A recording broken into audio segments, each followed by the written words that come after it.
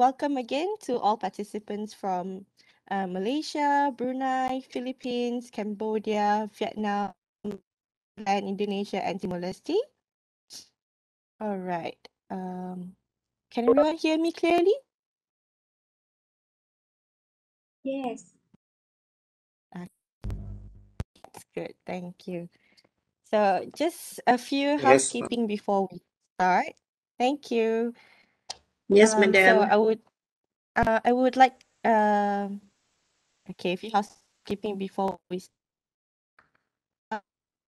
If you could turn or turn it to silent mode, you would between, and would be really good. So we'll try to have a 15-minute study time and a 10 minutes break time in between, just so that you won't be, having a too much mental. Okay. And if you have any questions, I'll open for a Q&A session at the end of the presentation, or you could ask some questions during the time if you want to. All right. So before we go into the contents, I'd just like you to answer a few questions, getting to know you guys. So if you could scan this QR code, or if you cannot scan the QR code, you could go to this website and just insert the code. I'll give you 1 minute to do so.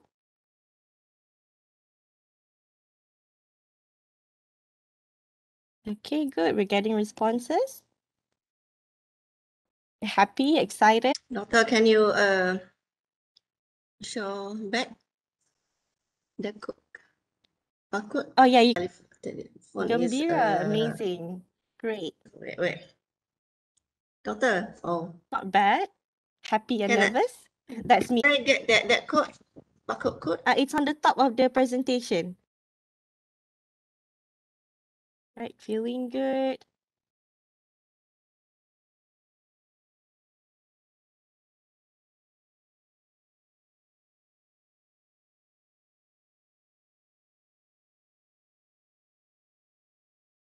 Okay, good.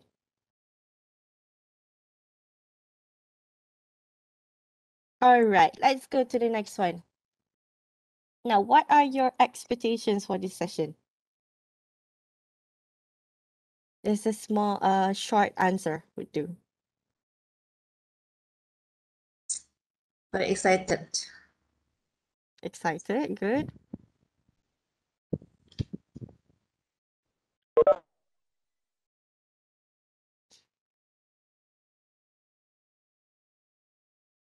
Okay, knowledge, berjaya. Give more information, new knowledge, convenient strategies. Okay, learn more about enhancing social skills. Have more knowledge from my students. That's good to know how to manage students. Okay, I want to learn more on how to teach autistic children. That's very good.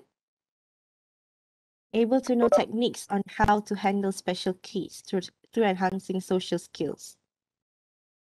Good, improve your skills. Have new knowledge and experiences. Oh, these are very dedicated teachers. I'm very happy that you all are very dedicated teachers.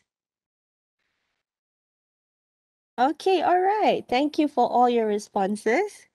So I get a bit of an overview of what you're expecting and how you're feeling today. So I hope we're all ready to start then. Okay.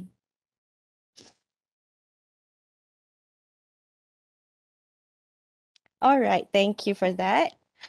Okay, so we're going to go through 4 components today. So I'll start with defining what are social skills, and then we'll get into the components of social skills.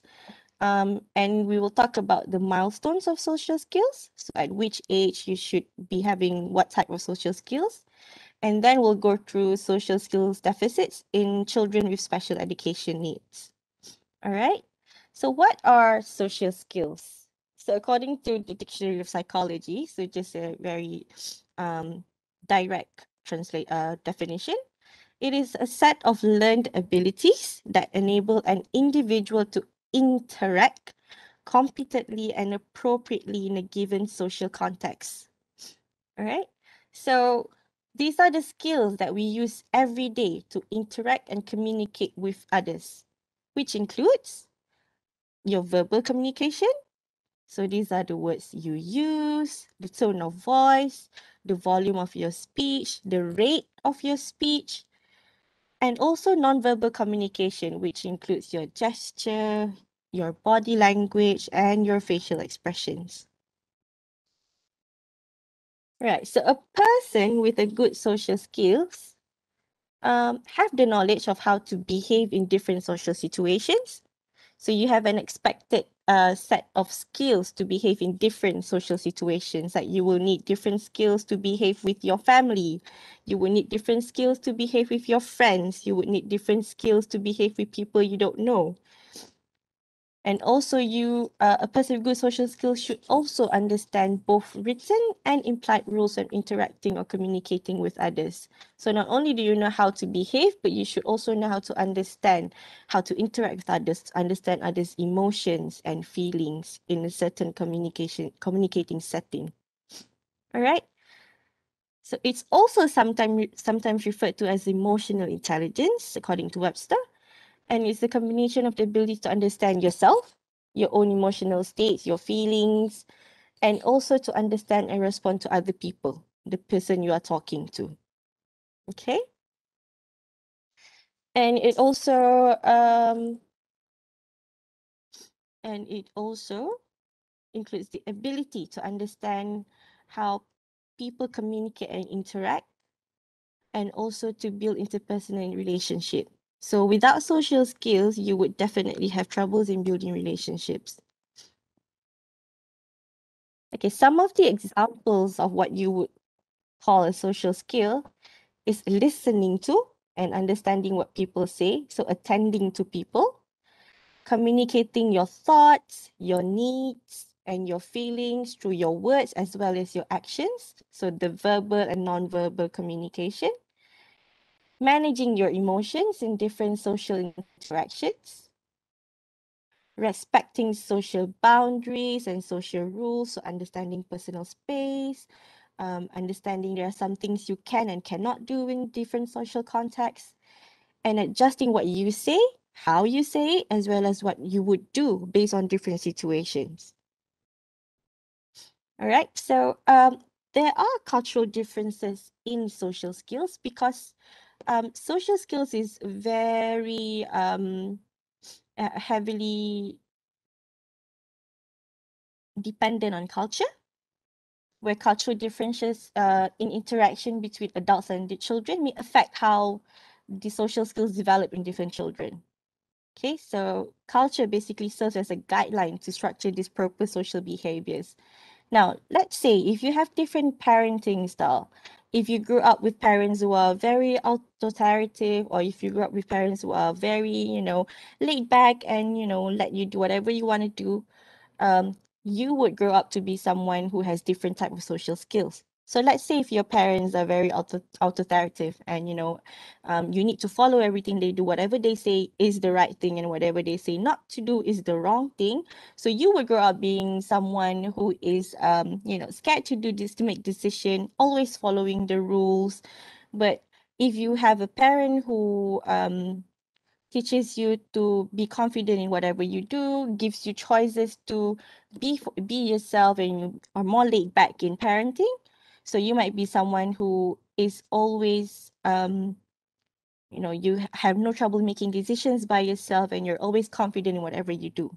So the culture or background that we grow in heavily influences our social skills in our daily living.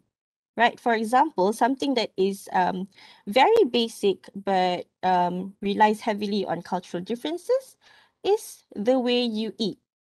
Okay, in some culture, it is socially acceptable to eat with your hands, like in the Malay culture, in the Indian culture. So we eat with our hands, and it's a socially accepted thing. But maybe when you go to somewhere else, eating with your hands is not acceptable. In China, for example, you will eat using your chopsticks, and it is socially acceptable. But even if using chopsticks, different cultures has different ways of using chopsticks. Some, may share their food together with one chopstick. Some may use individual chopstick and have individual foods for themselves. So these are heavily reliant on culture. All right. Aside from cultural differences based on races and religion, um, cultural differences also affect social skills based on different contexts. For example, wearing headphones in the library while you're studying is a socially accepted thing because a library is a quiet place where everyone else needs their own space and you are not supposed to make a lot of noise. So it's socially acceptable to wear headphones in a library setting, right? In the public transport, it is socially acceptable to wear headphones in some places, whereas in some places they could be perceived as being rude. Okay. So again, this heavily relies on the cultural base of the place or the context that you're in. However, if you're at the dining table having your dinner, it is highly inappropriate to be wearing your headphones while eating with your family. So this is a socially inappropriate thing in many cultures. Okay, so although it's the same action, wearing a headphone, but in different contexts, it could actually be both acceptable and an unacceptable social skill, social behavior, sorry. Okay. So why are social skills important in our lives? All right. So social skills, because it compasses the ability to understand ourselves and understand others, will definitely result in us having a positive relationship with others. It also helps in us making and sustaining friendships, as well as improve our positive behavior because we assess what is socially accepted and good, and also reduces negative behavior because we think of what is accepted in a social setting. Right? It shapes our confidence and self-esteem because we are accepted by other people, so we'll be more confident. And yet, that being said, being accepted by society, as well as improve our overall quality of life. So when the children with special educational needs lack in social skills, it will definitely affect all of this. All right, so components of social skills. So what I have here is different views of what are the components of social skills, and hopefully by the end of it, we could see a pattern of what are the general components of social skills. Right, so according to a study by Kenny and Barn as well as Waltz.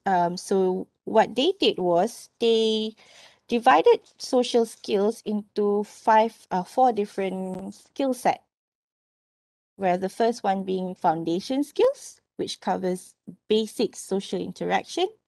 This includes skills like making eye contact, knowing what is personal space, knowing what is too close, what is safe touch, gestures, facial expression. So all the things that you need to understand in order to be able to initiate and maintain basic social skills.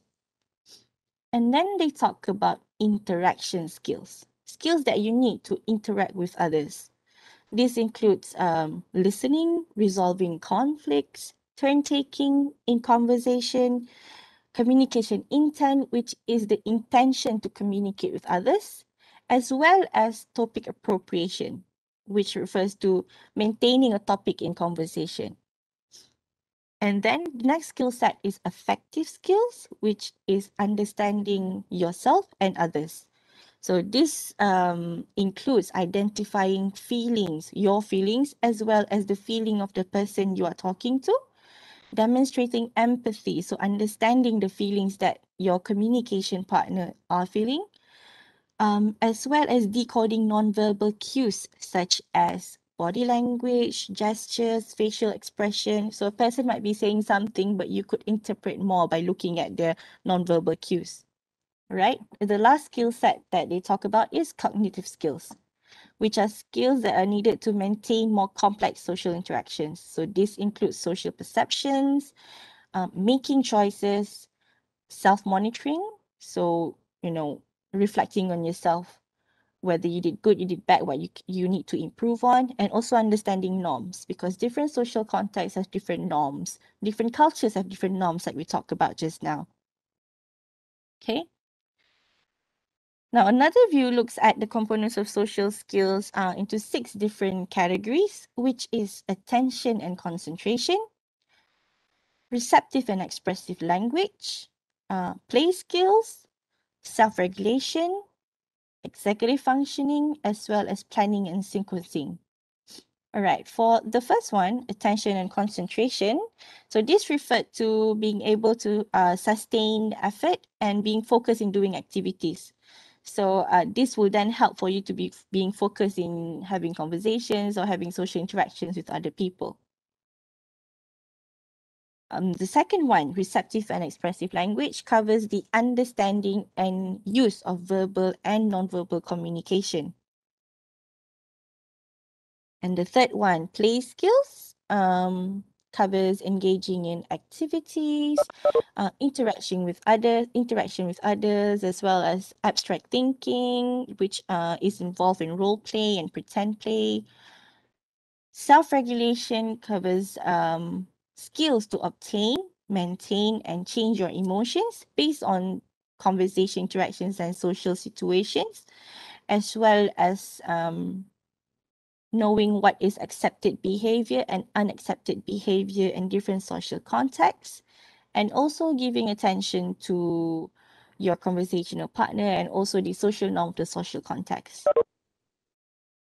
Executive functioning refers to higher order reasoning and thinking skills, such as making references, making assumptions as to what people are thinking based on their verbal and non-verbal cues, right? So these things are important in order for you to understand the social context, the air of the room.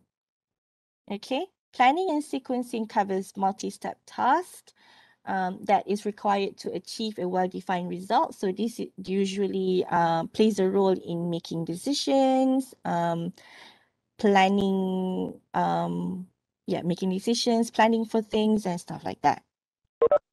All right, so another view looks at social skills in 5 different skill sets, which is basic communication skills. This is the ability to listen, follow directions. So it's the same as receptive and expressive language. So the skills that you need to, these basic skills that you need to communicate with other people. And you also need empathy and rapport skills, which is understanding feelings, how to connect with others, interpersonal skills, which includes sharing, joining in, asking for permission, and turn taking. Problem solving skills. So you know when to ask for help, you know when to apologize in different situations, making decisions, as well as accepting consequences. Okay, and also accountability, which is owning your decisions and recognizing your mistakes, as well as being cooperative to others. All right, so social skills milestones.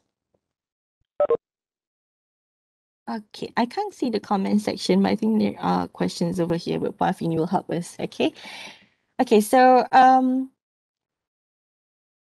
we will be referring to 2 views on developmental milestones, and I'll talk about why is it important for you to know the developmental milestones of your students towards the end of this section. Okay. Okay, so according to Morin and Hastert, so what they did, Morin and Hastert, is they compiled a few different opinions and views on the developmental milestones of social skills. At 2 months, a baby would generally cry to get their needs met, and they self-soothe by sucking on hands and fingers. So this is very primal, very early sets of social skills. So they start to smile and make eye contact. And also they cry in different ways. At 4 months, they start crying in different ways. So you have a different cry for when you're hungry, a different cry when you're in pain, you have a different cry for, when you want attention. And they start smiling in response to their parents. And also they will start playing with toys by shaking them. Okay, at 6 to 9 months, babies will start responding to people's emotion by crying, smiling, or laughing. So there's a more complex emotion. And they start to show stranger anxiety where they already know the people around them. Okay, so they start to be more clingy to their parents and their siblings. And at 12 months, they recognize more people, they recognize more emotions. So they start to play favorites with familiar people, so people that they feel safe with. And they would also start enjoying simple interactive games, so they can actually start to interact with people. Okay. All right. So at 18 months, they have more complex emotions now. So they have more temper tantrums because although they have more complex emotions, their language may not be on par with the emotions that they're feeling. Okay. So they might become more restless, more frustrated as they try to communicate and be more independent in showing their thoughts, their emotions. All right. At 2 years, they will then start to have simple role play like imitating parents or imitating sounds you make, and they'll be more interested in company, so wanting people to be with them all the time. And they start engaging in play, but they do what we call parallel play, which is playing with other kids, but not with them, playing at the side of other kids. So they might be playing blocks beside their brother, but not playing blocks with their brother. Okay. So they start wanting company, but they don't know yet how to make friends with the company that they have. All right. At the age of 3 years, they start to express a wider range of emotions. So anger, sadness, frustration, excitedness, fatigue, and stuff like that. So they are more interested in pretend play. So pretending to be a fireman, pretending to be whatever they see, a policeman, a teacher. So if they started early education, then they might come back to, come back home and, ask you to play with them, where they become the teacher and you become the student, because it's what they see at school. All right. And they are spontaneously very kind and caring at this age. At 4 years of age, they will start playing with other kids. And they are more laid back and can separate from caregivers more easily. So like I have a 4-year-old now. I could easily, she would easily find a friend and then say goodbye to me and not remember that I'm there anymore. All right. So they can also sometimes work out small conflicts with other children, and even with adults as well. Like my daughter now can actually identify when I'm feeling sad, when I'm feeling frustrated, and she'll ask me if I'm okay and try to tell me that everything's gonna be fine. So that's the social skills that they are displaying. So, being kind and caring, starting to understand others' emotions and um, trying to make them feel better. So now that they're starting to understand others' emotions, so they will then be able to be involved in more complex interactions as well. Okay. At the age of 5 to 6 years, they now have a highly more complex language. So they would have more conversational and more independent in interactions and communication. They would then test boundaries to see how much they can go, the consequences for the things that they do. They are eager to please and help out because they want other people to be happy of them and proud of them. And they begin to understand what it means to feel embarrassed. So, boys and girls, they will start feeling like, oh, I cannot be friends with boys because they are boys. This is the age where uh, they start to understand that they are different in genders and start to feel embarrassed. All right, at the age of 7 to 8 years, they would be more aware of others' perceptions, so what others think about them, and they would want to behave well because they want to be accepted by their friends, by their teachers, by the people around them. All right.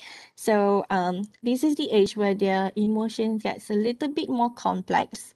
So they will try to express their feelings with words because they have more of a complex language now. But they may resort to aggression when they can't express what they feel or what they want to do about the situation. Okay, at the age of 9 to 10 years, this is when they start sharing secrets and jokes with their friends. So a bit of figurative language going on in there, where they start understanding sarcasm and jokes, and then they start to develop their own identity. This is where you see children start withdrawing from family activities and conversations because they've been living in that safe space and they've known the culture in their family, and now they're trying to build their own identity by following their friends and listening more to their friends' perspective and perceptions of them. All right, by that age as well, they are more affectionate. They are very curious. They can be selfish because this is the age where they think that they are right. They can sometimes be rude and argumentative, but they do use a lot more problem solving, negotiating, and also comprising skills, especially with their peers.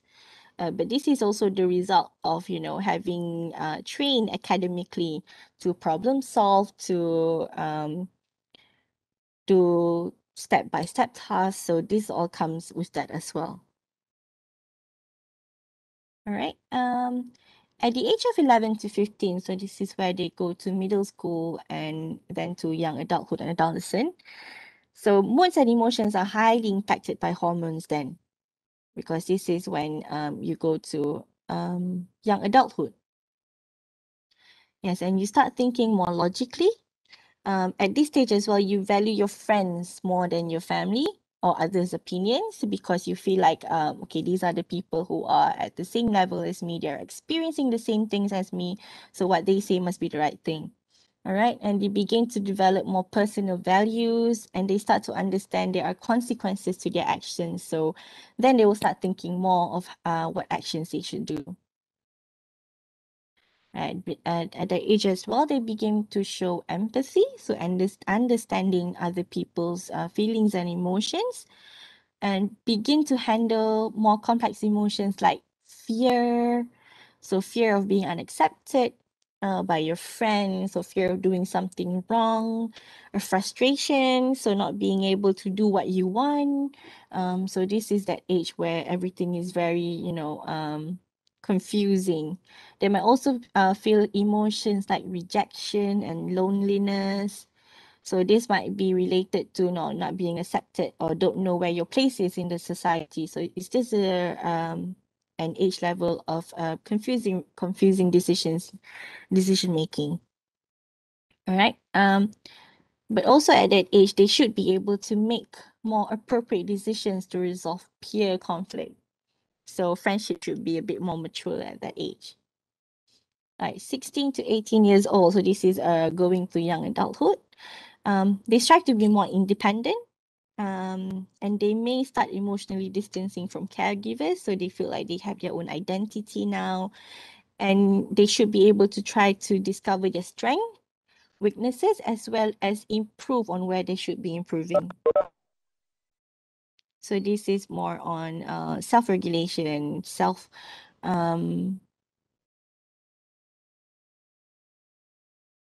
okay, so just assessing yourself to discover your strength, your weaknesses. Okay, and then at this age as well, they would begin to look at how they can positively impact the world. So they're starting to think about what they can do to make a difference, and work towards it. And when they achieve something, they show pride in success. So having a sense of achievement, accountability. And this is also the age where you would be more interested in dating relationships. So really, romantic relationships with others. So it's a normal age for you to feel that as well. Okay. So this social and communication model is something that speech therapists in particular likes to refer to. It's a model by Monique Simpson, who is an Australian speech therapist who works with children with autism. So what she did was she came up with this model because as we went through in the definition section, social skills is highly related to the skills that you need to interact and communicate daily with other people. Therefore, you cannot run away from language and social skills. It's two skills that need to develop simultaneously in order for you to be able to have a good quality of life. So what Monique Simpson did was she mapped it onto a model that you can see over here, where there are different areas of speech and language, as well as social skills, and what skills you should have at which age. So when we talk to parents with special educational needs children, let's say it's an autistic child who is 12 years old, nonverbal, does not have eye contact. And when we ask the parents, what do you want to focus on? Oh, I want my child to be able to converse with me at the end of this year.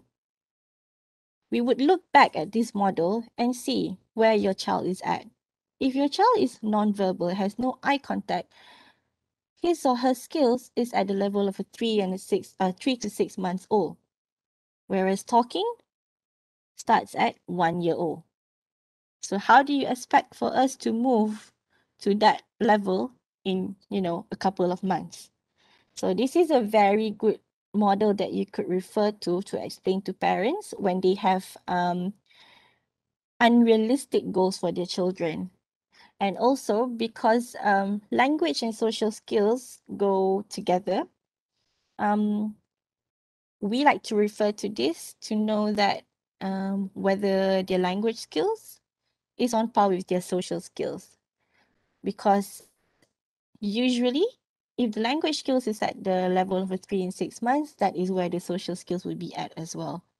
Right? So if he has more social skills, if his social skills is more advanced, then maybe we could, make our goals more advanced as well. All right. So this is something that is a bit more holistic in terms of looking at where the child is at, not only being specific to social skills, but other skills related to social skills. Because you won't be able to master social skills if you don't master the rest of the skills. All right. So, but what I will focus on today is the milestones pertaining pragmatics, if you can see over here, as well as social. So pragmatics is basically social language. So the language skills that you need to be able to be involved in social situations. All right. So, but the difference with the model that I showed you before is that Monique Simpson only covers to the age of 5 years old because her focus is more on preschool children and early intervention. All right. Okay, so at 3 to 6 months, your child would display emotional connections. So the behavior that they display is for the purpose of seeking company. So it's pre-intentional. It could have a meaning, or it's just a form of communication. And this is usually portrayed by cries, okay? So at the age of 3 to 6 months, baby's cries may or may not have a specific meaning. It may or may not be uniform as well, okay? Because it's not intentional as of yet. As they grow to 6 to 9 months, they become more intentional, because according to the previous model, this is where they start to cry with different intentions. Right? So they cry when they're hungry. The cry is different when they're hungry. The cry is different when they are upset. The cry is different when they are uncomfortable. Right? And this is where they start learning about emotions by looking constantly at other people's facial expression, body language, and gestures to gain information. Okay, when you look at someone, okay, what is she feeling? What is she implying on me? So this happens between babies and parents usually, or caretakers. And they would have basic interactions like simple signals, like, they could imitate hi, bye bye, and stuff like that. And they could also smile to you, or maybe respond to your angry tone by having a sad face. So they have more reactions then. But they are still very basic, and not super intentional. Okay. Okay, at 10 months, they have more interaction. They have joint attention, which means they can focus on one thing with another communication partner. So let's say this broccoli over here, which my daughter left beside me. So at the age of 6 to 9 months, they might take this broccoli and play by themselves. By 10 months, my daughter might take this broccoli and give it to me so that I can focus on the broccoli as well. So that is what we call joint attention, wanting someone to join what you are attending to. Okay? And their interaction, their signals are more complex. So they might signal to request. If they start having words by this month, then they might be requesting things like, they might request your attention by saying mama, mama, or also request for things like susu milk by pointing to the milk bottle, or by saying, syllabic words like susu or baba, something like that. Okay. And they might also direct you to follow their instructions. And also they will start wanting to show you and give you things like the broccoli I mentioned just now. Okay. Um, at 12 months, they have definite likes and dislikes. So they might like some toys, they might not like some toys. They might like the way you hold them, and they would also show that they don't like something, and they have more complex signaling.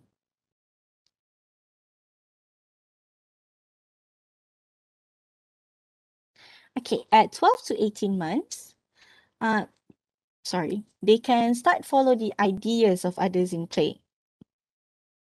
There are lots of copying at this time around. So you could play blocks with them and they might copy you. They might not, play with you, but they would look at what you are playing and then copy you, or they would copy sounds. They will start copying facial expressions. They would start copying things like, laughing at certain things.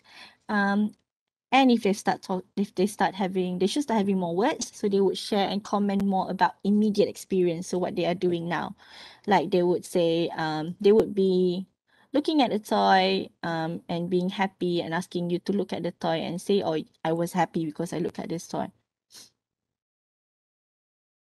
Okay, but they can only share comments about what they are immediately experiencing at that time. So they won't be talking about what they did yesterday, but only what they're doing at that time.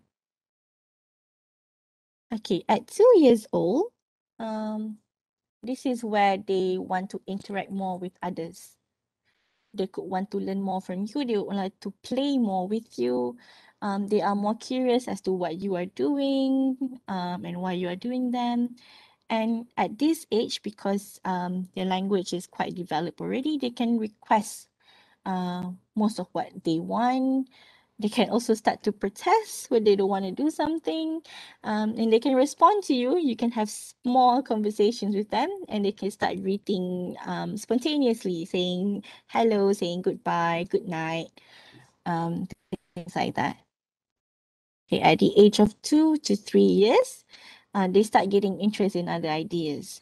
So maybe things that they've seen at school, things that they've seen with their immediate family, things that they've seen with their big family, and they realize what they want, as well as what they want from others. So they realize that, oh, I want attention from you, so I can do it this way. But at this stage, they are not good sharers. So my toys are my toys and your toys are my toys. So yeah. And they can talk about actions of others and feelings. So for example, if they get hurt by others, they might say, oh, I'm sad because she took my toy. And also talk about their own feelings. So I'm happy because of this. All right. At the age of 3 to 4 years, they will start to want to know more about how other people think and feel, and they learn to share and get on with others. So they learn to play with others. Um, they start understanding that people may not understand them, so they need to say it, and they can share more. All right, so they are a bit less rigid then. Okay, at 3 to 4 years as well, they ask more questions. They ask a lot of questions because they want to obtain new information. So something new that they see, they will ask until they get tired of it. They are good at initiating topics, so they would want to talk to you about stuff, but they are very highly distracted. Okay, so they have difficulty sustaining more than 2 turns. So they could, come to you and say, okay, mommy, look at this, I have this new toy. But when you ask her more about the toy, she would just, just run away and go and find another toy. So they want to start interacting, but they still don't have the ability to maintain that interaction for a long time. Okay, at 4 to 5 years, this is when they start to build relationships. So, having a certain set of friends that they want to be friends with, um, picking who they want to be friends with. So this is when you hear a lot of, "No, I don't want to be friends with you anymore. I'm going to be friends with her." So this is where parents get a little bit, a little headaches and confusion because they're just acting up. Okay, and they continue to learn about differences with other people. So they starting to learn that different people have different personalities, have different emotions, and they do lots of storytelling. So things that they experience immediately, as well as things they experience before, things that they see, they can actually retell the story to you. Okay, so this is also the age where they can initiate and they can maintain a longer interaction. If they do make mistakes during the conversation, they can actually repair what the mistakes that they've done, as well as they are able to terminate the conversation appropriately. So like saying, okay, now I'm going to do something else. So they can actually comment that they're going to do something else and stop that conversation. All right. So why are these milestones important? Why is it important for you to know where your students is at? Is because firstly, if you don't know, if your own child or your student, if you don't know whether they are typically developing or if they have any challenge in education, you would look at the milestones to determine if your child has the typical skills relevant to their age group. So does this 5-year-old child have the skills of a 5-year-old? So that's where you want to check that. And if your child is diagnosed with anything, so you could identify where the student or the child's current developmental age is at. Okay, and when you get to identify this, then you can identify what skills that they need in order for them to achieve the next stage of development. So let's say you have an 8-year-old autistic girl whose social skills is at the level of a 2-year-old. So you know what skills they already have. So what you need to work on is what they don't have. But you cannot straight away move to the skills of a 6-year-old because this girl is at the level of a 2-year-old. So you need to start with the level of a 2.5-year-old. This is the next step after the immediate level that they are at. Okay? Because in order for you to achieve more complex level, you need to achieve all the different steps before it. Okay, so it's important for you, especially as special education teachers, if you don't know where to start, map them to the social development, to the developmental milestones. Okay, this applies in all areas: social skills, language, motor skills. If you don't know where to start with your student, look back at where they at the moment, and then you know what is the next step that you need to take. Okay. So don't worry if you cannot find okay, these slides will be shared, but if you could find a decent developmental milestone from your local if from your local clinic, your local hospital, you could refer to that as well. Like in Malaysia, we have this the pink book and the blue book, where after you give birth, each child has a book, and in that book you actually have milestones as well. So what I do, because I know of milestones, I am very diligent in writing when my daughter achieves her different milestones, because I want to know if she is typically developing or not. Okay. So as school teachers, you could also refer to that, refer to your local health facility, because I'm pretty sure every country has this, and you can refer to that in order for you to know more about where your child is at. All right. So before we go into social skill difficulties in children with special education needs, I am going to open for any questions.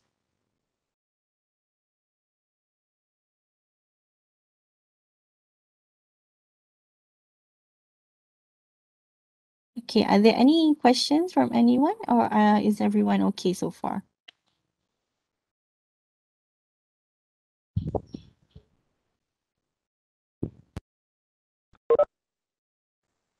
I'm just looking at the chat box. Assalamualaikum. Waalaikumsalam. I'm teacher Juairia from Terengganu. Okay, my Yes. question is how to convince the parents if they are unable to accept their child dealing with all the skill that doctor sharing just now. So how do we talk to the parents if they are unable to accept Yes. that their child might have difficulties in some of the skills that I've talked to? Is that correct? Yep. Something Okay. like that. So is this parent, does this child already has a diagnosis? Yes, of course. Okay, all right. So if Already she in the already, school.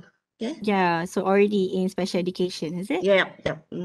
Okay, so so what you Even can though do, the parents very educated actually. yeah, That's why. that's usually the case. Yeah. That's usually the case. Don't worry, I understand that. Okay, so what you can do is, I think a very good place to start is to identify where the child sits at in the developmental milestones. So you could search for developmental milestones of different skills, such as the language skills, the speech skills, as well as social skills. And you need to observe what the child can do. Okay, when you observe what the child can do, map it onto the milestones, and you can use that as an evidence to explain to the parents. Oh, okay, for example, okay, this is what your child can do. So according to these milestones, she is at the level of a, let's say, 4-year-old. So in order for us to be able to help her, we need to make her, we need to get her to the next level. So if the mother say, no, I'm confident that my child is at, her appropriate level. Okay, now look back at the developmental milestones. Okay, can your child do this? You could show the skills at the level of the child. Let's say the child is an 8-year-old. So look at the 8-year-old milestones. Can your child do this right now? If the answer is no, then you go back to the 7-year-old. Can your child do this? And then you go to the 6-year-old. So you can start from their age, and then, because with parents like this, you need to show them proof that this is the level that your child is at. Yeah, so instead of just talking to them with your observations, you could pair it with something that is more evident, like milestones. Okay. Thank you, Okay. doctor. Yeah, you can try that. Yeah, inshallah. Thank you. But I understand there are a lot of parents like that. Especially educated parents. Okay, Yes? Doctor. Hello, okay. Yeah. This is my question. This is not my question. This is my opinion. Okay, yes. Okay, yeah. In my opinion, this is the development state of the child from a student, from a child. As a special educated student, there will be need for supporting parent, teacher, and community. Yes. To be equality with the former student. That's my opinion. Doctor. Yes. Okay. Definitely. Oh, Yes, yeah. definitely. Okay. Our special education children needs support from the teachers, parents, as well as the community, as much as other students as well. I agree with that. Thank you, Mr. Zhao. Did I say your name correctly? Hello, good morning. Good morning. Good morning, Dr. Yasmin. I have a question. Yes. But first of all, I appreciate for your presentation. Um, my question is how to overcome, because some parents their children is special needs. They are shy to send their children to school. I don't Okay, know in yes. Malaysia, but in Timor-Leste sometimes happen. So how to approach the parents so they will more confident about their children with special needs. They don't shy, go to school. Okay. Thank you. That's a very good question. So our friend from Timor-Leste said that some parents are shy to send their special educational needs student to school, children to school. Okay, so my advice is if you could talk to the parents, do not focus on the disability, but focus on what support the child needs in order for them to have a better quality of life. So the reason why we need to send them to school is so that they can get the necessary support that they need that we might not be able to give at home. So focus on the support that they need, the environment that they need that schools are able to provide. Yeah, so something like that. So instead of focusing on their disability, focus on what schools can provide for them. So schools can provide them with skills, schools can provide them with support, schools can provide them with the optimum environment for them to be able to learn and have a better quality of life. Yes, focus on the ability of the child. Thank you, Miss Maria Bernadette. Okay, I have a question here from Thank you very Caroline, much. Caroline's Jolene. No worries. Okay, so she says here, let's say we already identify the child development milestone. Example, 7 years old ASD boy is in stage of an 18-month level. Can you suggest any activity or intervention, especially in social communication? Okay, Miss Carolyn, yes, definitely. What we will do is actually we would cover activities for intervention in the third day with Miss Afini. Which will be targeting on social skills and social communication. All right. So she will go through that. But it's very good that you know that we need to identify first, and then also we can plan for intervention. Okay. All right. So any other questions? I might open for one more question if there's a burning question.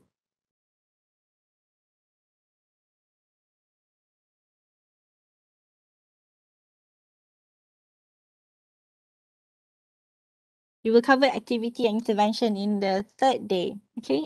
Miss Caroline.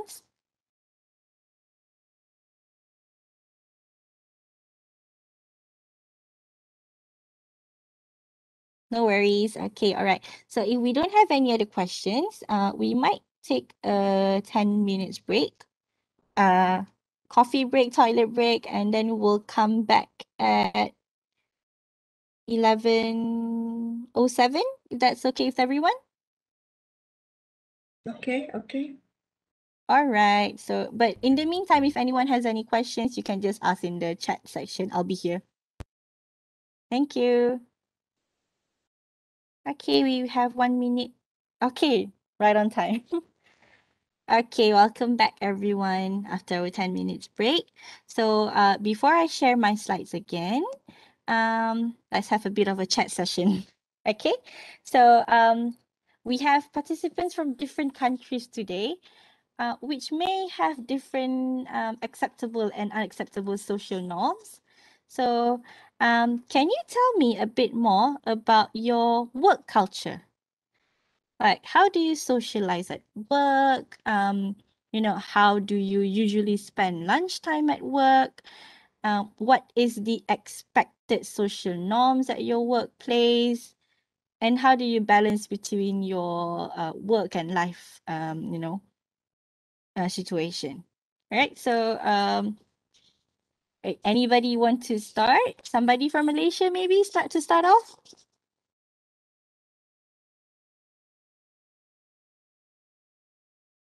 So that we can share our social, our normal culture at work in Malaysia.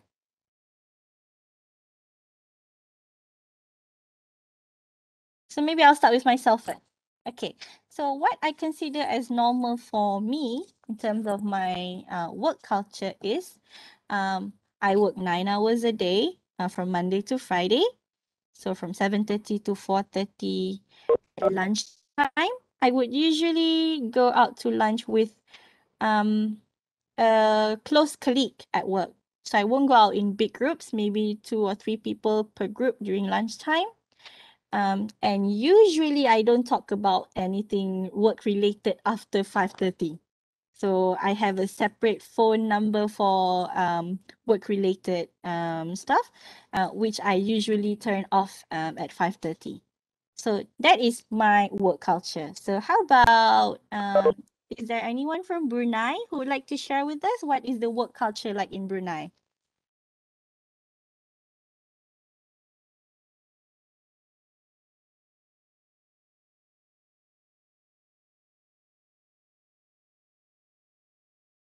We have a representative from Brunei.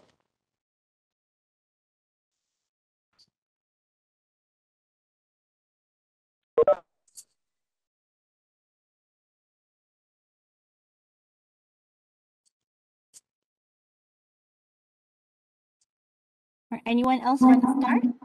Yes, I can hear someone talking. Can you introduce yourself first and then tell us a bit about your work culture? Hi, I am Hayati. I am Subinor Hayati. Can you hear me? Yes, very clear.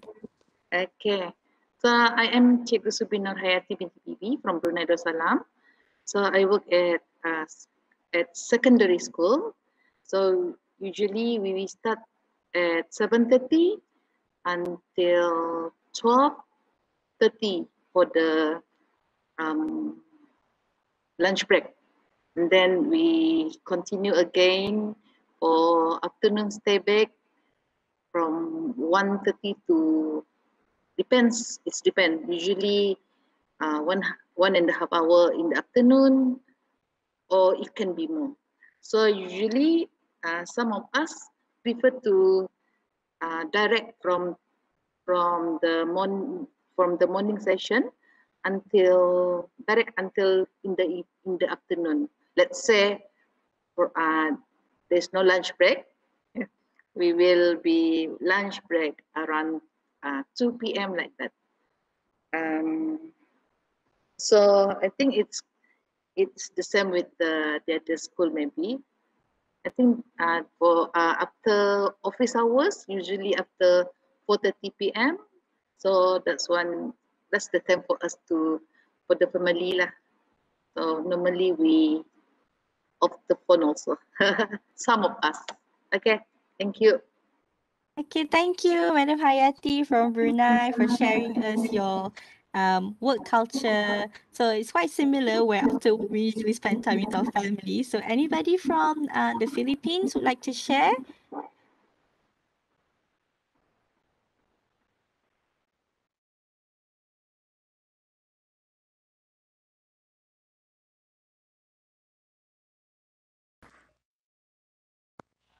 Good morning.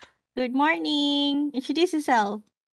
I'm Rev Rose Flores from Philippines. And for the Filipinos we are really hardworking and we can easily adapt to any type of environment. And then we work hard at least 8 hours a day.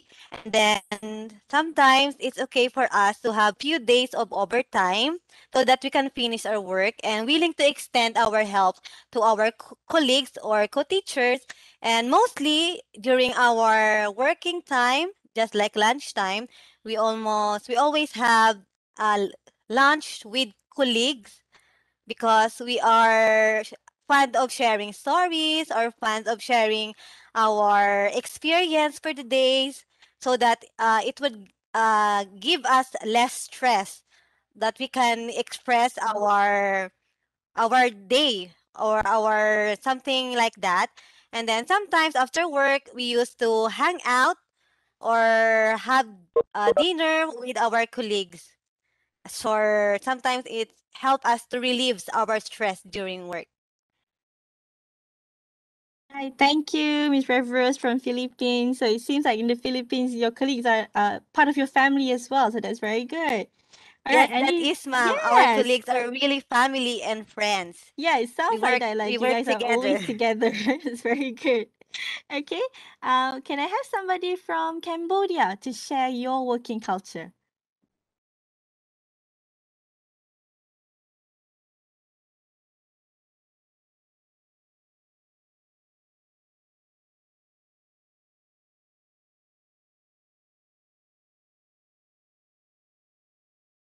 Okay, my name is T from Cambodia. Do you hear me? Hello. Yes. Yes, we can hear you clearly. Hello, Thank brother you. and sister and teacher from Brunei, Myanmar, Philippines, and Malaysia. Yes, it's my first time to join this workshop. Yes, I would like to share our working habit in Cambodia. Yes, usually in the school we start at 7 and at finish at 11 o'clock, and teacher they go back home and they have lunch individually. Yes, uh, and the afternoon start at 1 o'clock and finish at 5. But we are quite different from the teachers. We don't have two phone. We have one phone, and sometimes our boss ask us to work. As well to fill some more information and send to them. And we work from Monday to Saturday, full day, full weeks, and only holiday on Sunday. Yes, it's our culture of working. Yeah. And currently we don't have any hangout after work because of the COVID. We still stay at home and stay safe. Thank you for that's all for us from Cambodia. All right, thank you, Cambodia, for your sharing. Yeah, it's true. Like even now as well, we are having a lockdown as well in Malaysia, so we are all working from home. But yeah, that's a very nice sharing. So already you can see that different culture. Like in Malaysia, we work from Monday to Friday, but in Cambodia, you guys work from Monday to Saturday. So that's a different day as well. Anybody from Vietnam, can you share with us your work culture?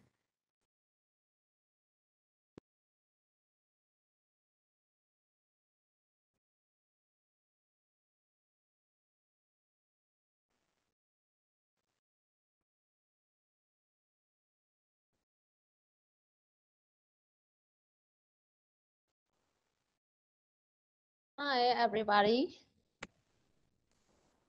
Yeah, Hello. yeah. My name is Quyên, but my name is quite hard to read with the foreigners, so just call me Lila. Okay, Lila. Hi. Now I'm working in a hospital, so I every day I have one by one intervention, and after for 1 hour, and after that the children will come back to their kindergarten or family or center or their center. But we my co-worker he has a special needs center too, so they begin the class at 7 with the breakfast for students, and then 1 hour to do gross motor, or some maybe we can call it exercise. Yeah, and after so and they also have a lunch for children in the center, um, and in the afternoon they have another 1 hour gross motor for each children with special with specific program. So and they stop class. They finished at 5 at 5 p.m. Now I'm because of COVID in hospital there are no children, so I have a lot of time to join the class, but I'm sorry for being late. Oh, no, that's okay. Thank you for joining us. Can I ask you, are you a special education teacher or are you a hospital-based special education teacher? No, I'm a graduated as a physiotherapist. Oh, okay. But after that I applied for speech therapist course to do with the children. Oh, okay, that's very interesting. So we have a hospital background as well as special education teachers. Thank you for sharing, Miss Lila. Okay, so the next question that I have for you all. All right, so we've talked about what is social skills, we've talked about components of social skills, and we've also talked about the different milestones. Okay, so before we go into what are some social skill difficulties that our students with special needs display, I would like to first ask all of you, what are some of the common social skills difficulties that you have seen in your students? Okay, so what do you think is a common social skill difficulty you've seen in your students, in your experience? So I would like you to share with us before we go into details. Right, can I have someone from Indonesia to maybe share your experience? As I have an answer in the chat box, low self-confidence. I think that is Miss Caroline from Malaysia.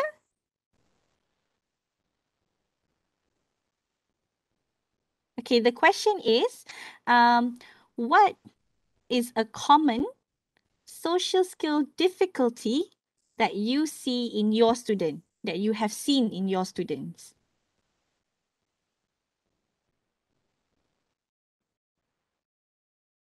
Okay, so what do you think is a common social skill difficulty you've seen in your students? And Miss Caroline's from Malaysia have said that low self-confidence. So yes, that is a social skill difficulty, student with low self-confidence. Right, anyone else wants to share their experience with your students? Right, in Vietnam, social skills education for children with special needs is receiving attention. So, however, for older children, it is quite challenging. Okay, so lack of vocabulary, and somebody else says, Miss Laura say, most of my students have attention and eye contact difficulties, low self-esteem, lack of confidence, inappropriate language and behavior while interacting with their friends. How do you understand special needs in children in regular schools and how to build a whole school cooperation in serving special needs children?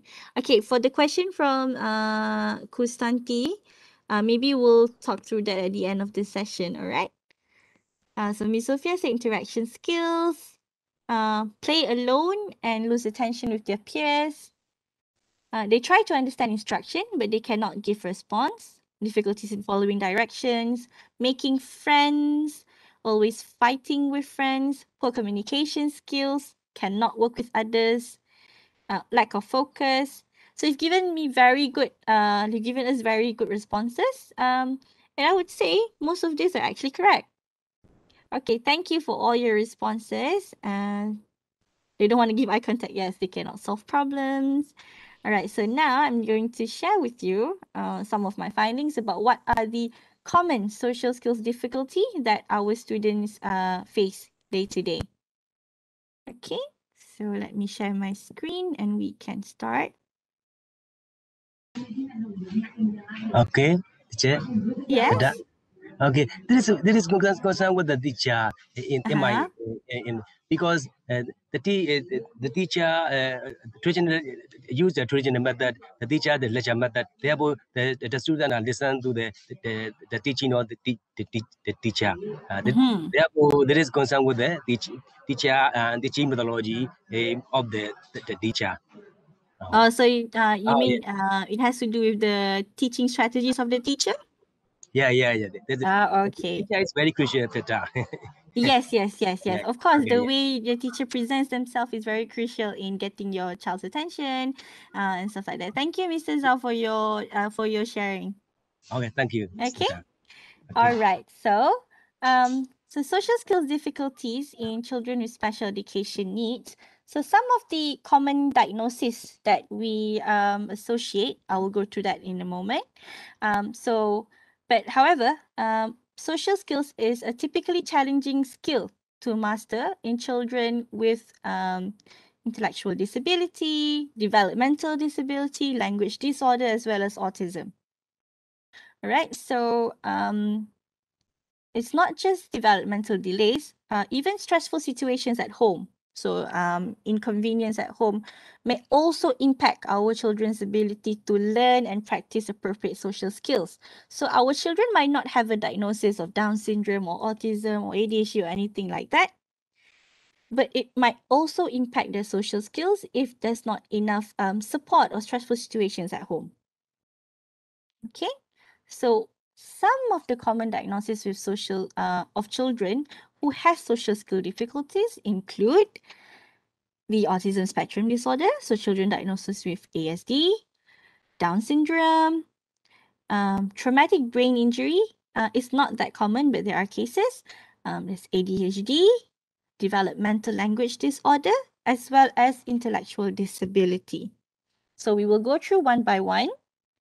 Okay. For children with ASD, in my previous school, this is the majority of the diagnoses that we have.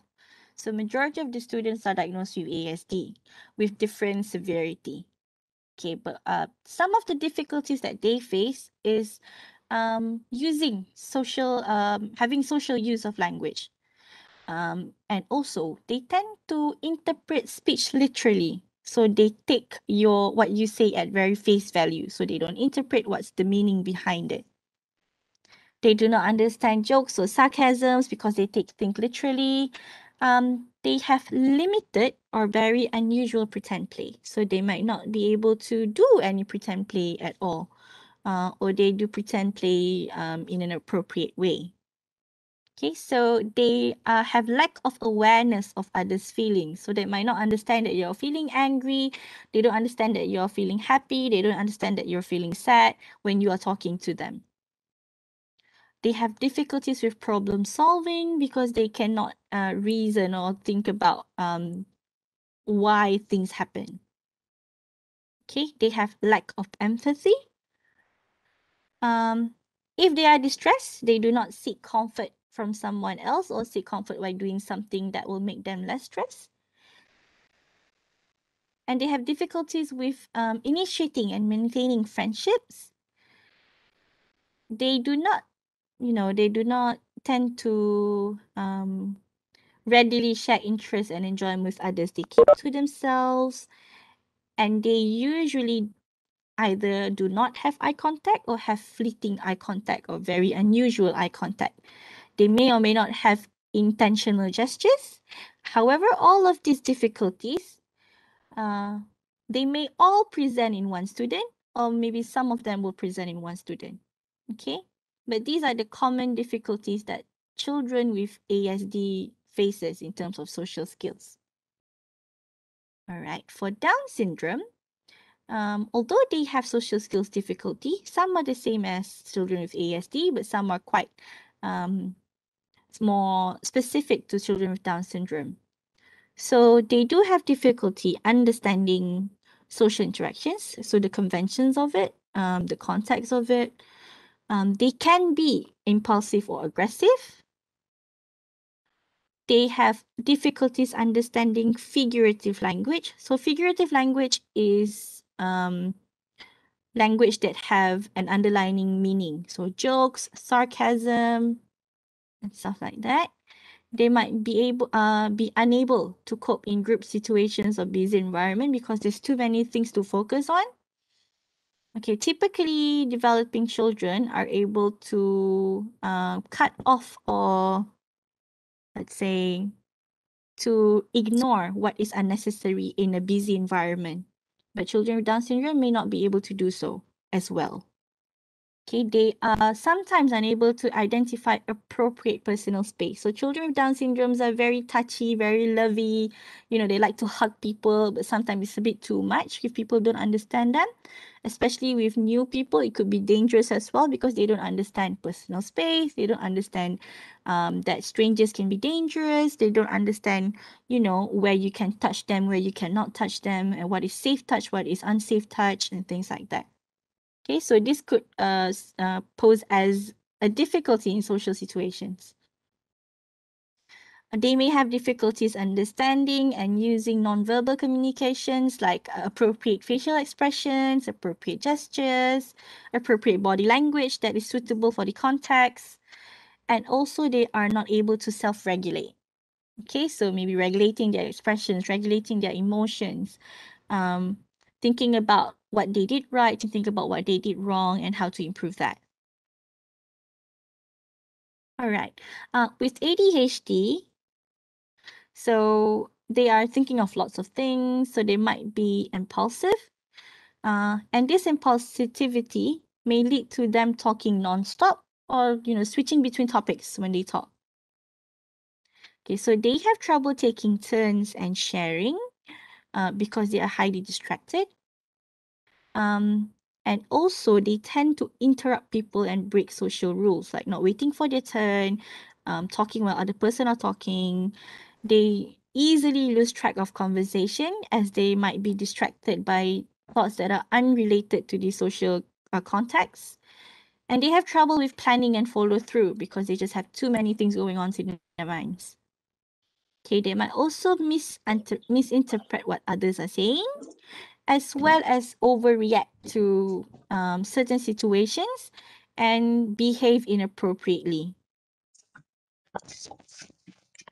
Okay, with intellectual disability, some of the issues that they may face is difficulties and in their social and emotional development areas.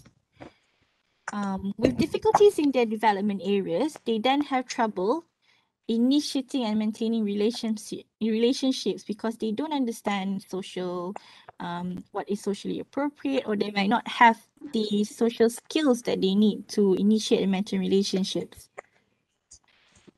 Thus, they have difficulties forming friendships, maintaining friendships, making new friends, and also they will misinterpret social cues. Okay. They frequently engage in solitary or unoccupied activities, so doing things by themselves, or not doing anything. ไปนั่งอบรมค่ะมาจากสัมภาษณ์มาไปนั่งอบรมต่อในห้องกิจการ Okay, so and they have also difficulty forming groups with their peers. Okay. It's just because they are intellectually disabled kids are usually underdeveloped in many of the areas or skills. Therefore, this affects their abilities to be able to interact with their friends, to be able to make friends, to be able to interpret what is right or wrong in different social contexts. Right, so students with developmental language disorder, although their other skills might not be affected, however, because language plays an important role in being able to communicate and interact daily. Therefore, children with language disorders also have difficulties in developing their emotions because they do not understand the language that pertains to emotions, or they do not understand the different types of emotions. And because of that, because of them not being able to understand and also having difficulties interacting, they might experience social withdrawal because they are aware that they are not able to interact with other people properly. So this affects their self-confidence and self-esteem, thus resulting in them to withdraw themselves from the society. Okay. They may have aggressive behaviors because of the underlying language disorder, so they might not have the words to express their feelings and emotions, which may then lead to showing their frustration or anger by having problematic behaviors. Misty Wapon, can you mute your mic? Thank you. Okay, so and they have immature internal thinking, may have inappropriate responses to social situations. Again, this goes back to having the underlying language disorder. So being unable to say what you feel or say what you mean will then lead to you to act inappropriately. Okay, they have poor conflict resolution skills because they lack the higher order, the higher level language skills. As well as they would take longer time to reach group decisions because this required them to be able to cooperate with other people. Okay, traumatic brain injury. Now, this is something that does not usually occur and is usually acquired. So it's not something you grow up with. So this can occur after you have a car incident or any sort of other incident. But social skills would be impacted depending on which part of your brain is injured. Okay. So if it's the frontal lobe, which has to do with your social, your reasoning, your thinking, so it will also impact your social skills. All right. So people with traumatic brain injury have very specific social skill difficulties. Because they have they have already learned all these social skills, but an incident makes them forget or lose the social skills that they have. All right. So they might feel out of place and uncomfortable around people because they don't know how to react, or more like they forgot how to react. They may lose focus during a conversation. This has got to do with memory and attention. They might misunderstand words, facial expressions, tone of voice or actions if the part of the brain that is impaired has got to do with understanding of language and non-verbal cues. They might have trouble expressing their thoughts and feelings. So these are the things that they have learned before. So they've learned, they have had no trouble with expressing their thoughts and feelings before. But because the part of the brain that is responsible for expressive language is impaired, then this will also impair their social ability to express their thoughts and feelings. Okay, they might not show interest in what others have to say. And they might not, they might lose the ability to know how to start or maintain a conversation, and they might end up talking too little or too much. So I've had an experience with a traumatic brain injury client, which are usually adult clients, around 25 to 35 years old, where he just wouldn't stop talking. He would just continue on and on and on. You could start a topic, then he will go to the next topic and not stop. But it's not because he wants to, but because his brain is impaired that he cannot stop talking. Okay, so this is a very special case. It doesn't usually happen in our children. It might happen, but it's very rare compared to the rest that I showed you before. Okay, so some of the other social skill issues that our friends here have shared is students have less communication among them. So among special education children, they communicate less. They have difficulties understanding instructions. They have lack of vocabulary, especially when they have to speak with their friends. They use body language, but sometimes it's difficult to interpret their body language. So this is what is meant by inappropriate body language. So maybe the body language that they use is not appropriate to the situation or context, which is why the teachers as the communication partner is unable to understand that body language. Okay.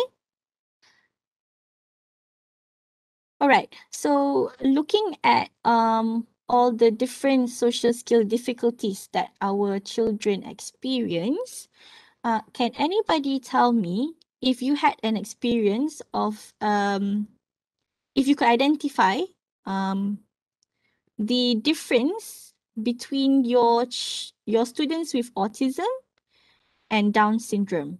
So what are the different prominent social skill difficulties that you see in them? Like for me personally, I have had a high-level autistic client as well as a high-level Down syndrome client.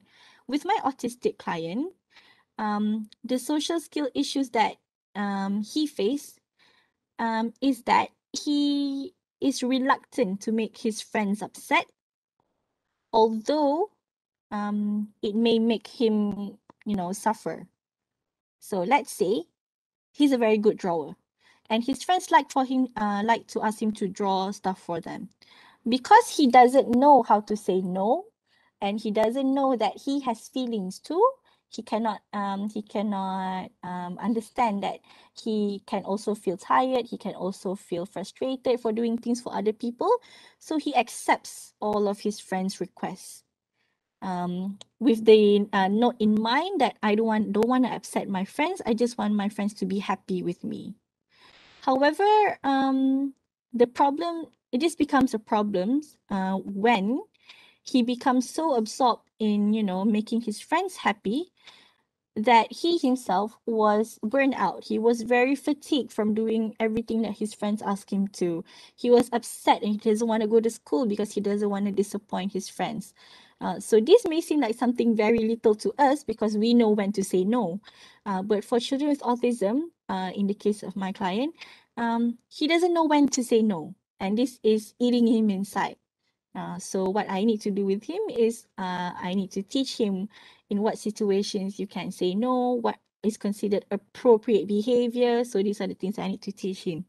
Whereas in another similar age child with Down syndrome, the main issue that this child is experiencing in terms of social skills is not knowing when is being too friendly around other people. So even with new strangers, she is a bit too friendly. She doesn't mind getting touched anywhere. So this will pose as an issue later on because depending on the context that you are in, some touch is okay and some touch is not okay. So for someone who is typically developing, you would know when you are with strangers, they are not allowed to touch you, like they are not allowed to touch anywhere that is private to you. But this child, she doesn't have that knowledge because her social skills are impaired. Okay, so that's the main difference. With autism, the social skills difficulties are more pertaining to feelings and emotions, not understanding social rules. But with Down syndrome, the ones that I observed, it has to do more with not knowing personal space, not knowing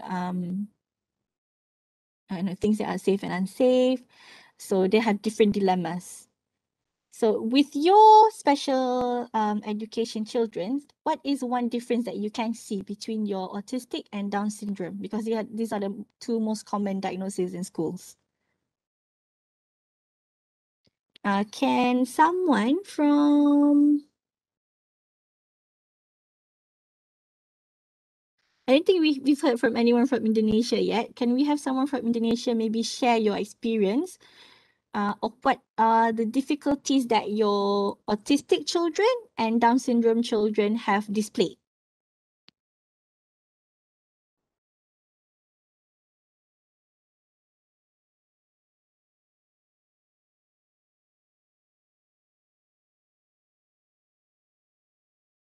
Can we have a representative from Indonesia to maybe share?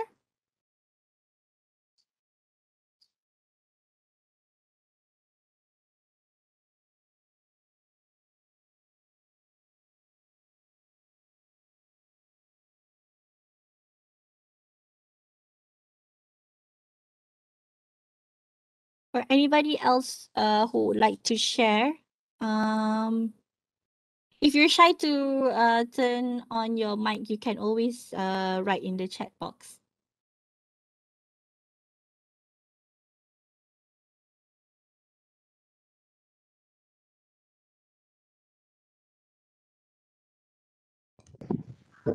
Hello, teacher. I'm from Thailand. Hello, hi. Can you introduce yourself?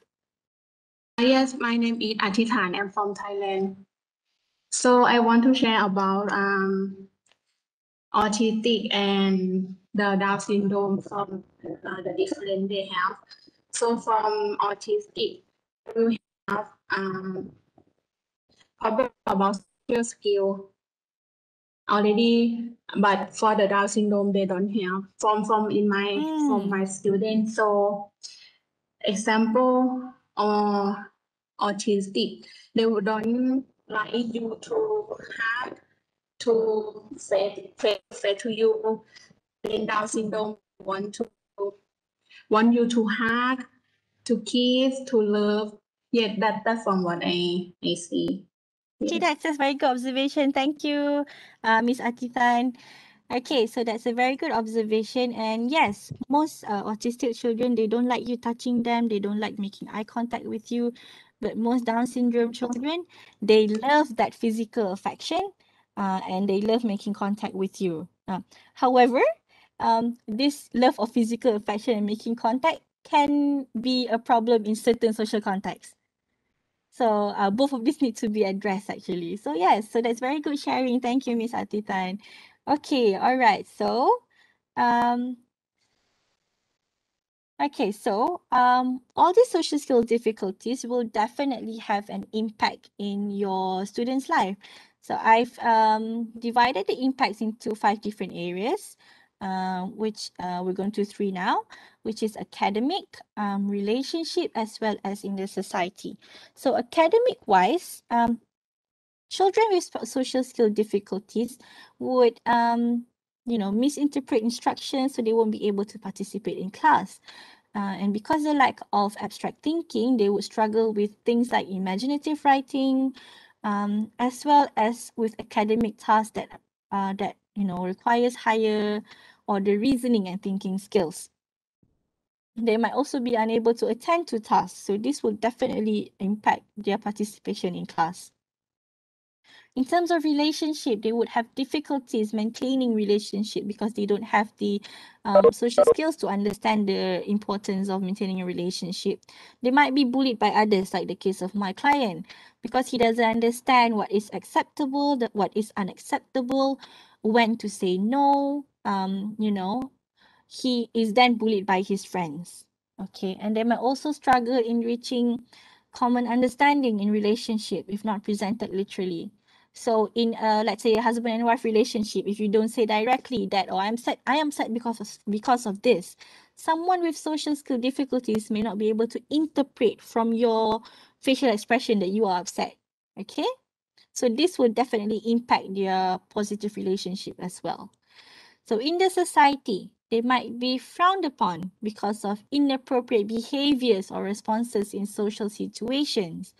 They might also be easily tricked because they can't interpret, verbal cues, non-verbal cues. Because of the lack of interpretation skills, they might be easily tricked by other people. And also they might then avoid getting involved with the society because of the fear of, having to interact with other people. So they would avoid crowd and group gatherings. So this would heavily impact their life as well. Now, in terms of mental health and employment, actually research has shown that people with social skill difficulties are more prone to have issues like social anxiety, so not wanting to be in a social situation, depression, stress, as well as loneliness. Okay, so this may come from, avoiding social situations, which then leads to you not having any relationship with others. So in long term, this will affect your mental health and will lead to all these disorders. Okay, and also research has shown that if your mental health is affected, it could also potentially affect your physical health. Because when you're depressed, when you're lonely, when you're stressed, you just don't feel like doing anything. So indirectly, it will affect your physical health as well. All right.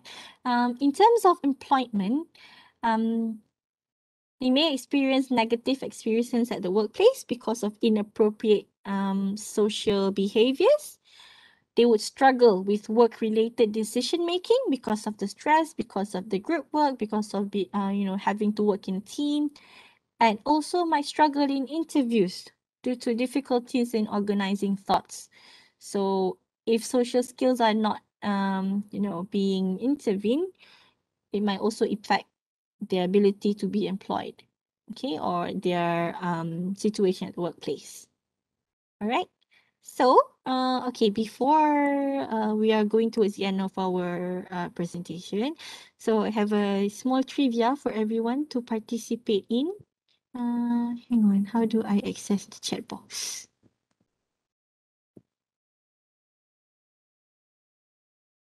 Okay, so I'm going to show the questions and then I'll just like you to answer in the chat box which one you think is the correct answer. Okay, so there are a few questions here.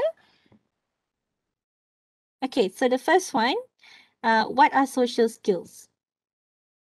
So you can just put your questions in the chat box.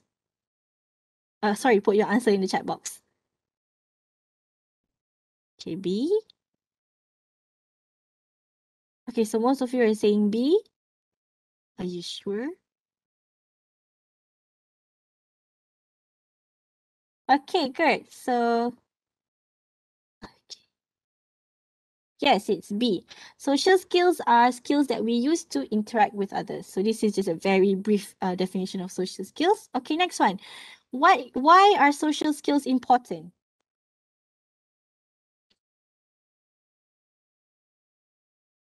C,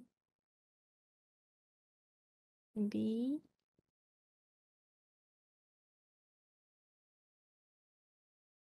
Okay, most of the answers here is C. So let's check the answer. Okay, yes. Social skills are important because of you want to build and maintain positive interactions with others. All right, next question. What are some examples of social skills?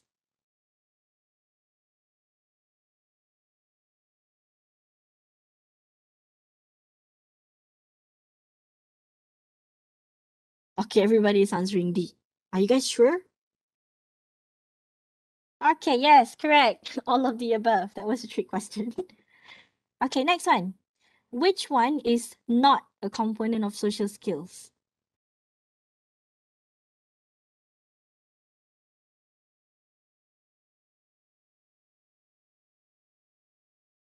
This one is a bonus question, actually. So yes, A, fine motor skills is not a component. The rest are components of social skills. Correct. Okay, next one. Case study. Okay, Anna currently shows a wider range of emotions and is starting to enjoy playing with other kids. Anna's parents describe her as always kind and caring towards others. Now, which age category does Anna's social skills corresponds to?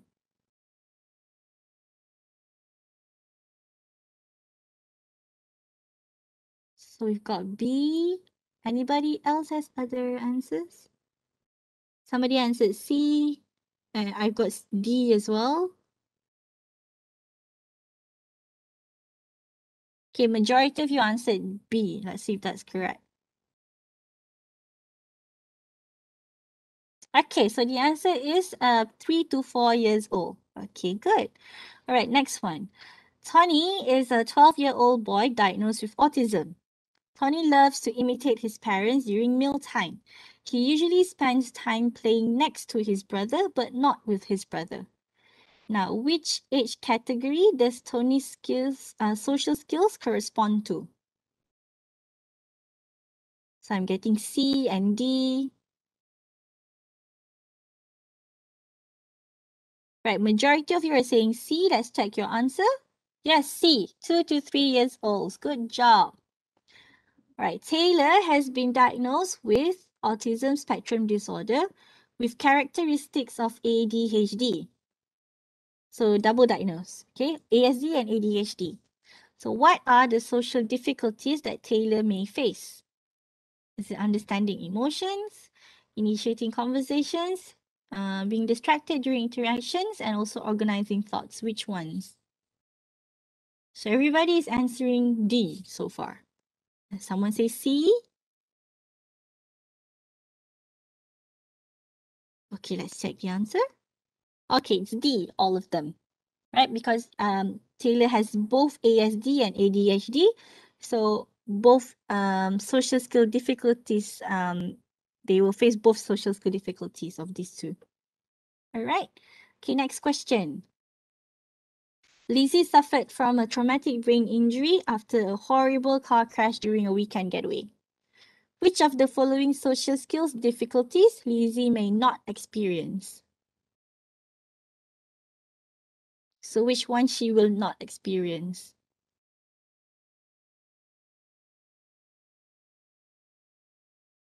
B, A,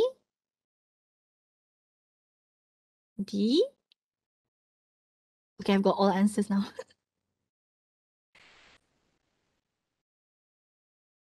Okay, we've got people answering A, B, C, and D. Okay, let's see what's the answer.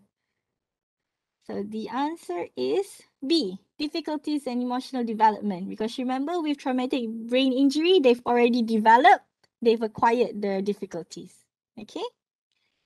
All right, so that's all the trivia questions. We will be opening for another Q&A session. Maybe 2 questions. We have 5 more minutes to go.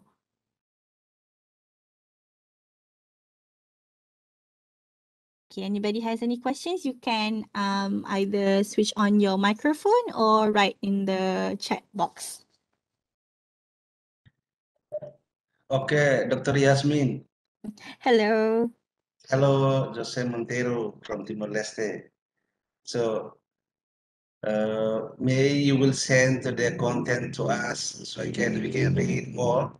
Yes, sure. After we finish the 3-day course, the organizers will send all of the slides to all of the participants. Thank you very much. Thank No you very problem. much. So what time it will be finished? Yes, I don't know exactly. So for today, we are going to finish in 4 more minutes. Actually, 12 Thank you. 12 o'clock Malaysia time. Thank you. Okay. So Timor-Leste 1 hour ahead. Sorry? Yeah. In Timor-Leste 1 hour ahead. Oh, okay. All right. Yeah. So maybe later, in a couple minutes. Okay, teacher Hello. yes, yes. Hello and good morning, Dada. Good morning. I am Mimyatu from Myanmar. I am originally mainstream teachers, but now teaching in visual impairment students in Okay. regular classes. The school in Myanmar reopened the first day of the June 2021, but the high rate of COVID-19 my visual environment students can join the class. So we are preparing to open and teach our students through online. And my question is, in this situations, how can I do to promote their social skill in these situations? Would you like to give some suggestions? For online classes, you mean? Yes. Yeah, okay. All right. Thank you for your question. Okay, so I think what teacher Maymat is experiencing is what everyone is experiencing at the moment because of the increasing COVID-19 cases. Most of us are actually working from home, and students are learning from home as well. So what we can do is to but it's visually impaired. What we can do is to have more visual cues to help during the online lessons. Or you can start with talking about rules for the online lesson, because rules is also part of a social skill. Okay, students need to be able to understand rules in order for them to be able to understand what is socially accepted in during the online classes. So you could focus on things like rules, turn taking. So these are all social skills that you can focus in an online setting, right? Turn taking. You could also focus on talking about emotions and feelings.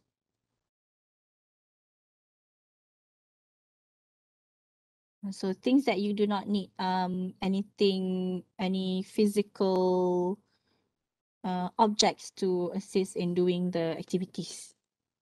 Okay, but we will talk more about strategies that are more specific to the social skill difficulties on the third day. Okay, and we will see whether there are some that can be applied to online context. Yes, All right. thank you. Yes, No thank you. worries. Okay, so we have 2 more minutes. So before we end, I would like to get your opinion on what you've learned today. So if you could scan the QR code or go to the website and put in the code, we'll get a brief idea of how our participants have been feeling today. Okay.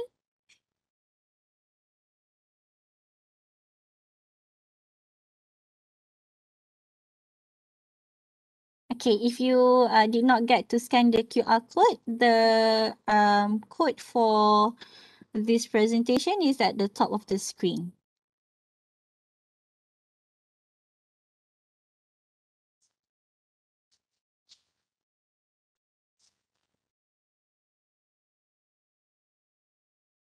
I'll give you a few moments to leave your response. So some of the new terms that our participants learned today is social skill, new knowledge, brain traumatized injury, turn taking,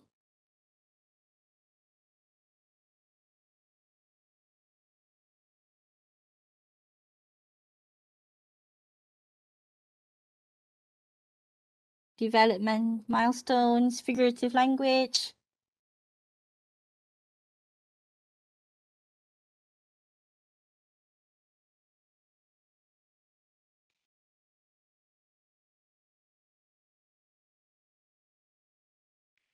Okay, very good. So some of you learn new terms today. Some may be familiar with most of the terms.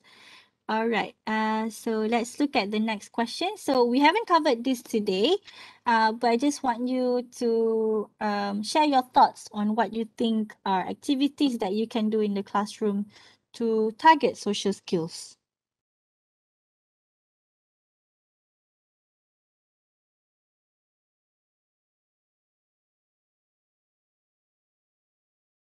Pairs activity, good. Storytelling. Singing, different instructions, fun play, oral presentation, very good. Group work, games, role play, greeting expressions, good. I saw a comment saying dancing, engage students to converse with peers, drawing, short drama, very good. Make rules cards session before starting teaching online, good. Play games, group work, sharing stories.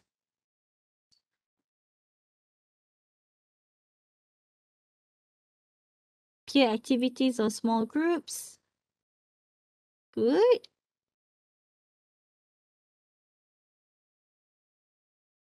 Fun play, somebody said in the chat box.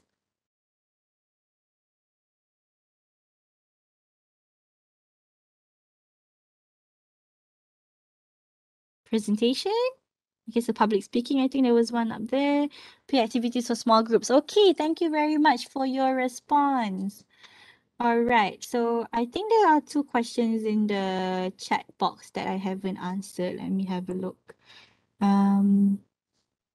Okay, so one of the teachers here, Miss Najiha, asked me, can you tell me more about pelat? So pelat is in Malay. Pelat is actually speech sound disorder. So speech sound disorders is okay. If a child has speech sound disorder, it may or may not affect their social skill disorder.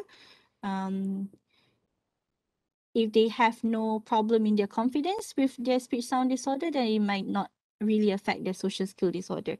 But Teacher Najiha, if you want to know more about speech sound disorders, maybe I can leave my email so that you can ask me question personally, because that's a different topic altogether. So it will take quite some time to explain about that. I'll just leave my email in the chat box. So if you have any other questions, you can ask me at my email. Okay, thank you. Okay, so teacher Zaitun asked, who else can teach social skills besides special education teachers? Okay, so if your students or child is experiencing social skill difficulties, a speech therapist can help, a speech language pathologist can help, as well as a clinical psychologist. They can help with teaching social skills as well. Okay, so these are the two that I'm sure of that can help out. Occupational therapists might also work with social skills, but I would say the most suitable person to go to would be a speech therapist or a clinical psychologist. Okay. All right, I'll be accepting one last question, I think, because we're already 12 o'clock now. How we can educate parents to help their special needs children in increasing social skills. So at first, we need to first educate the parents on what are social skills and what are the typically developing social skills. After that, then you would then talk about the impact of social skills. So basically what I went through today, you could went through that with parents in order for them to be able to understand that they need to help their children with needs in help their children with social skills difficulties. All right. Okay, is there any teacher can teach deaf students? Can you share how you improve their social skills in class? If there's anyone, I think you can share with your friends here. Because I haven't had Hello, much ma'am. experience with hearing impairment. Hello. Good Yes, morning. Miss I'm from Rivers. Philippines and I'm Yes. also teaching learner with educational needs with hearing impairment. Oh, that's good. We have one here. Yes, ma'am. As was Ma'am Juliana asking, how can you share how to improve their social skills in class? I offer ma'am activity that is more involvement as a group, ma'am, as well as differentiated instruction. To improve their social skills, you have to give an activity that involves everyone in the class. And Okay, then thank you. Yes, continue, please. And as well as they cannot, of course, they cannot speak because they cannot hear words. They use a sign language, but they are very talkative and they like to share their experience. And also you can use visual cues. Yes, very good. Miss Rivers, I think that covers it. So yes, although they cannot speak, but they can be very talkative with their sign language as well. So group work is very good, and having visual cues to set group rules. So that's a very good strategy as well. So maybe you can practice that in your class too. Thank you, Miss Rivers, for your sharing. And this last question. Okay, from what age did the developmental stages begin to show character differences that lead to special needs? So typically, if your child shows that he or she is at least 6 months below what he or she is supposed to be at. So let's say she's 2 years old, but is at the level of a 1 year old or 1.5 year old, then you would start to check whether it's something that is disordered or whether it's just a matter of giving more exposure to that child. Okay, so definitely if it's more than 6 months delay, then you would need to start thinking about checking whether if there's anything that needs to be done. All right. Okay, I think that's all for today from me. I'll give the floor back to the moderator. Thank you, everyone. Thank you for participating.